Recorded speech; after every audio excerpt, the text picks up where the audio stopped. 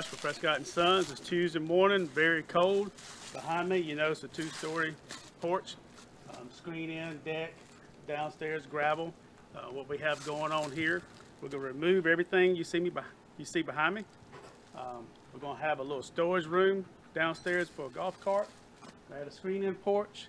Upstairs, we're removing the entire rear wall, which supports the roof. Big beams are going in. Master bedrooms being extended, kitchens being extended. We're adding a two-story, 800 square foot addition. We call this our Edgefield project. Stay tuned for more videos.